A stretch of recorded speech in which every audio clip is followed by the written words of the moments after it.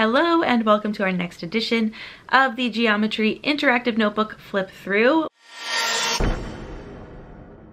We are now on Unit 4 for me. This is my 4th unit, which is Quadrilaterals. I love how that lines up. In case you didn't notice, Unit 3 was also triangles, but Unit 4 is Quadrilaterals. Now, this is where many geometry teachers would be fitting in this lesson. I talked about it in my Unit 1 video. This is the polygon angles. So I actually teach that first just to get it out of the way. It's also really helpful when I get to symmetry and we talk about rotational symmetry of shapes, knowing the exterior angles, the sum of the exterior angle theorem. There we go. Okay, so quadrilaterals. So instead of starting off with that lesson, we start right away with the parallelograms. So we do the definition, and then we go into all of the different, what are these? Properties. I can't do words. I just filmed and refilmed a video before this one. So sorry, just bear with me. But you know, we got opposite sides parallel, opposite sides congruent, opposite angles congruent, diagonals bisect. I do consecutive angles supplementary a little bit separately, and then we talk about using the alternate interior angles with the diagonals drawn lastly. So it's a lot. I have 2 examples for every property in this particular set of notes. And then parallelograms, we will do practice on this for at least 1 more day. Sometimes I'll do like another 2 days of practice depending on how things are. Now, as I'm teaching this, it's December. I haven't actually started in real time teaching this unit yet. By the time the video goes up, I think I am. But because it's December and we're getting ready for winter break, I really would like to get this whole unit complete before we go on winter break. So depending on how much time we have, it might be 2 days of practice or it might be 1. After parallelograms, I either do proofs or I'll do the special parallelograms. The past couple of years though, I go into the special parallelograms. So we have rhombi for 1 day, and I devote 1 day to each. So we talk about the definition, where all sides are congruent. Then we go into the properties where diagonals bisect angles and how the diagonals are perpendicular. So again, we have 2 examples for each property / the definition, where we look at different ways that we might be encountering problems with these. And these notes are short, so when the notes are finished, we will go and actually do practice. I used to do worksheets, but now I kind of like doing the Google form because it grades it for the students, so they know right away and they can go back and fix things. That's what I love about the digital activities versus the paper. Like, I love paper so students can write things down, but when it's digital and they get that score and they're able to redo it, they'll actually go back and redo it. Because you know, when they're doing it on the worksheet, I collect it. They don't know that something's wrong until after the fact. So then next, of course, we have rectangles, and we have the definition and the diagonals being congruent. 2 examples for each again, just different things that they would encounter with these. And then again, we'll do practice on a Google form for rectangles afterward. And then next we'll have squares. So we have the definition, and then we go through all the properties. I talk about how the properties of squares are a combination of the rectile and the rhombus.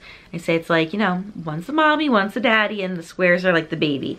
So it has DNA from both of them. I meant to say like properties or components, but well, that's how the analogy goes, right?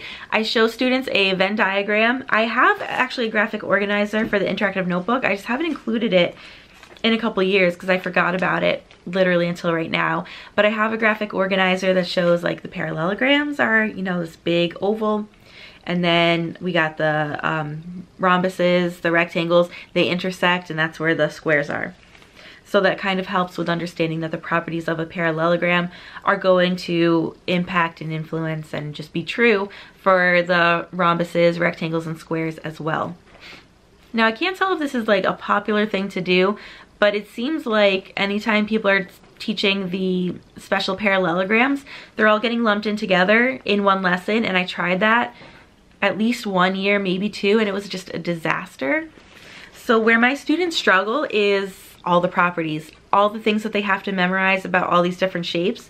So I found that spacing them out helps a little bit because it's just too much for students. I mean, it's a lot. So I can't imagine actually now trying to teach rhombuses, rectangles, and squares all in one day and having students actually like remember it after that. So our next lesson is on trapezoids. We have trapezoids defined as a quadrilateral with one pair of parallel sides. I know this is like a big debate among geometry teachers, whether it should be that you have trapezoids have one or more pairs of parallel lines, I think is how they're stating it, and that a parallelogram is like a special kind of trapezoid. I don't like that. I want to keep them separate because it's just confusing enough for students. So I do keep them separate. I say it's quadrilateral with only one pair of parallel sides. We have 2 examples there. Then we go right into the isosceles trapezoid and the base angles theorem.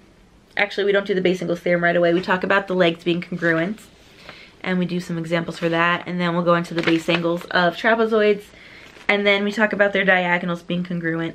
So we are seeing 2 examples for each one, except the base angles being congruent, I have 3 examples. Now, if the camera's picking up any background noise, I apologize. My cats have discovered a box. Then we have the mid-segments of trapezoids. Sometimes these are called medians of a trapezoid. It just depends on your textbook.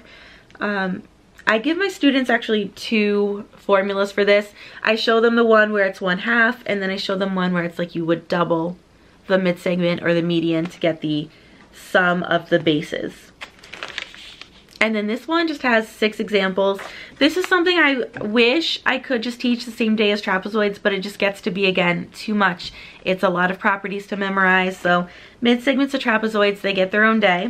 And then our last lesson for the unit is parallelogram proofs. So in some years I've done the parallelogram proofs right after teaching parallelograms, which is nice, but I kind of like putting it at the end because then we get to review the parallelograms again. And then we can actually do more proofs. Like I could use a trapezoid, I could use rhombi, rectangles, whatever else I wanted. And that just kind of opens up the door to have more going on. So we do 3 proofs in class, and then for practice, I have a set of proof cards based on parallelograms.